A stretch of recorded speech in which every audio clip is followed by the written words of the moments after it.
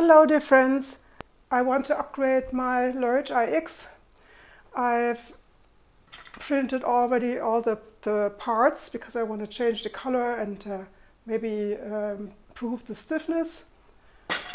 Then you see I'm going to upgrade to the linear rails and the direct extruder. So I'm going to take it apart today all the way. So it's not only going to be the upgrade, it's going to be assembling the whole thing again. And then also the direct extruder, as you see here, as the version that I have doesn't have the screw holes for the linear parts, I also got new frame parts. I will put the link under the video so you can see what parts it needs to do this process. And here's also a plate, a new one. I don't know if it's thicker, I will see. And some metal brackets instead of the acrylic ones. This has been a workforce when it comes to printing with PET material, you know, the material that I create out of PET bottles. I will link a video underneath so you can see what the PETBot is. I create filament, 3D printable filament out of PET bottles, and so far no other printer was able to handle it. My Prusa MK3 with a Revo system, it always got clogged, and yeah, so this one has been working really nicely.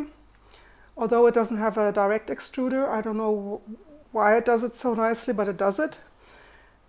And yeah, so it's a really enjoyable printer. I love that I can take it with me everywhere I go.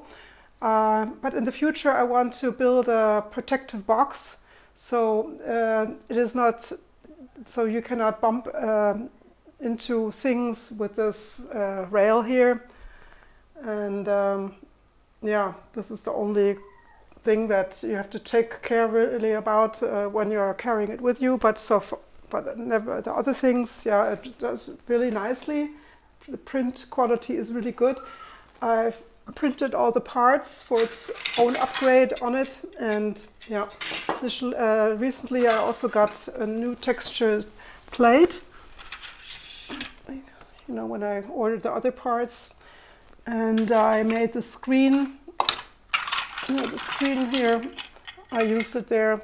I don't know if you can see it on your screen now. Maybe it's too far away. So, okay, this is going to be a time lapse, disassembling it and then assembling it again. Okay, see you. These are the belt holders for the Y axis. As you see, they're totally deformed. So I decided to print the new ones, the thicker version that I downloaded from Printables.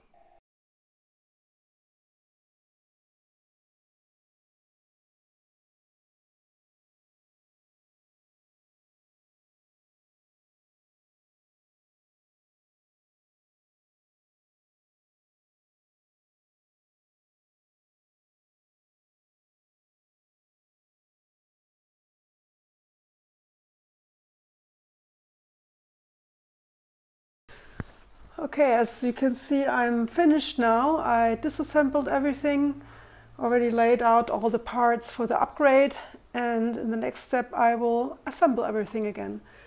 What I've recognized though, I'll keep it now temporary as it is, but I guess I need a replacement. The Z lead screw nut seems to be worn out because, as you can see, it is moving slightly. I tried to unscrew it downwards, but it got binded up down here, and then I unscrewed it through the top, and maybe that caused it. I'm not quite sure, but I don't want to leave it like that. Okay, it's normal. I think it has to have a play, but it is not normal that it is slightly moving up and down. Yeah, Okay, but I think that can be exchanged quickly. So I'll keep it temporary like it is. I'm gonna reach out to Megan to find out if she can send one to me, because I cannot find one in the shop. There is something that looks similar to that nut, but it is round, and I need one that fits here in this part. Yeah, it's somewhere in the pile.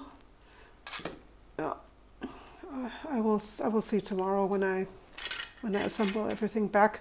Yeah, so I guess the geometry has to be the same, and yeah, I'm wondering why this is not available as a replacement part, because I can imagine that after a while others might also have the same problem. Okay, so next part will be the assembly.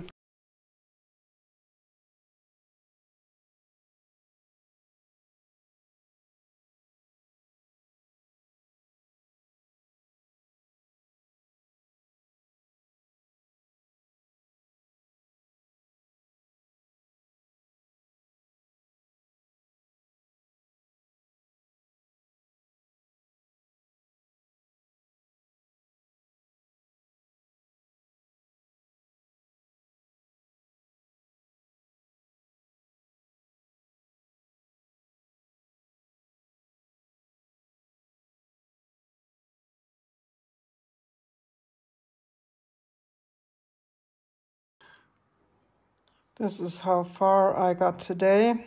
I assembled the linear rails and the base structure. It has been working well. There are only two things that yeah, drove me nuts. You know, you have these rubber thingies here that you put on the ends of the linear rails that this cannot fall off.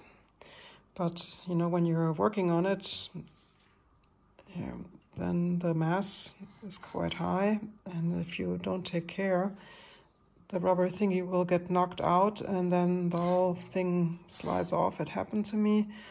Luckily I have a tablecloth.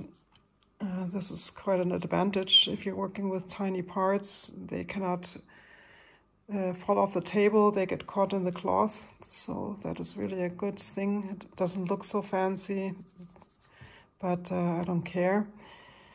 But luckily, you know, I've been working with linear rails before, and I maintained them. I took out the balls of a linear rail set that I have on another printer, and even exchanged the balls. So it wasn't that hard to get it back together. Luckily, the balls only fell out of the one side. Yeah, I'm not gonna go further today. I feel quite sick still, and I'm taking my time. You know, I'm not rushing anything.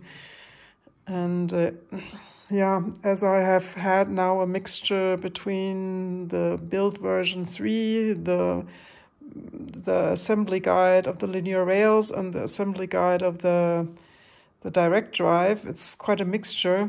So I wish there would be a new instruction for use, one for those that do the entire upgrade, you know, and one that do either of those. Now you have to just work parallel on 3 instructions, and it could be a little bit confusing. Okay, but so far everything's nice. One screw got knocked out. You know, I've been using the screws that I already had from the initial build, because when I bought it, everything was still stock, and I've been working with it now for over 1 year, where everything was fine. But I wanted to see what the upgrades, can do, and this is why I exchanged everything. So this screw here got knocked out. I couldn't turn it in anymore, but luckily there's a hack, you know. I don't have another screw of that kind, and what will do the job until you buy a new one is to use one of these Phillips screwdrivers. I have a set of those, quite handy, so if you use the Allen key, it will not catch the screw anymore. It turns around, but this one here, this will still work. So just a little trick. Yeah, I took apart everything, as you can see, because I'm also exchanging those 3D printed parts. And yeah. And the other thing that I didn't like is that here on the part cooling fan, you know, the fan duct here, it is bending the heat cartridge over so much that yeah, I'm a little bit worried.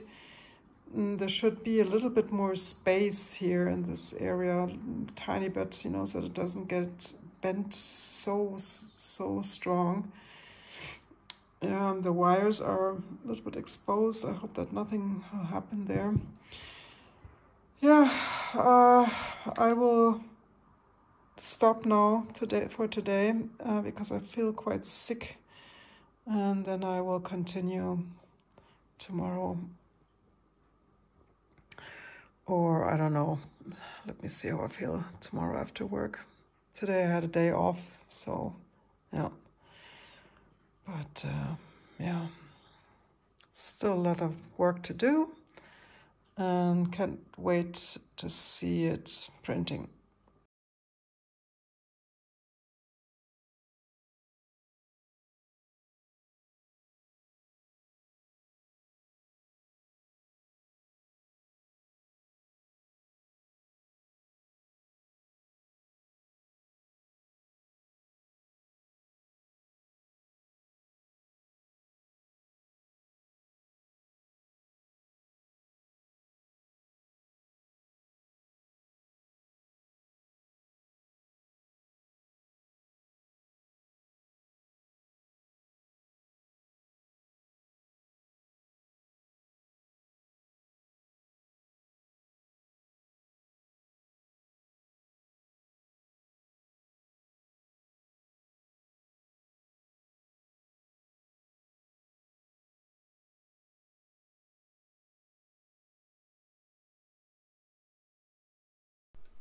I decided to apply this touch sensor.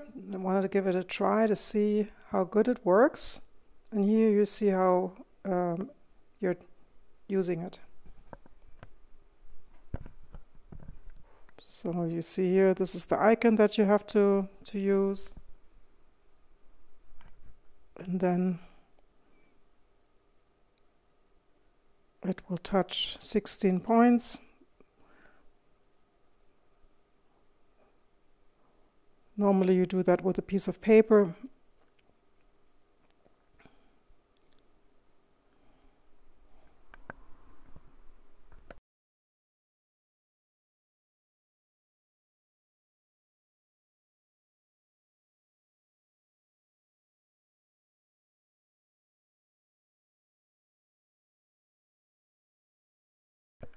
Once you're finished, you can put back the sock. You see I cut it a little bit so you don't have a problem putting it back on again. I'll just raise the Z-axis manually. Then afterwards you just pop it on. And by having applied this cut, you see it's very easy to put back, and it stays there, it doesn't fall off. So don't worry. This is how I store the cable of the touch probe. I just tuck it in like that and it stays there. These are the first print results. And here I'm printing a vase. Thank you very much for watching. I hope you liked the video. So, see you in the next one. Ciao!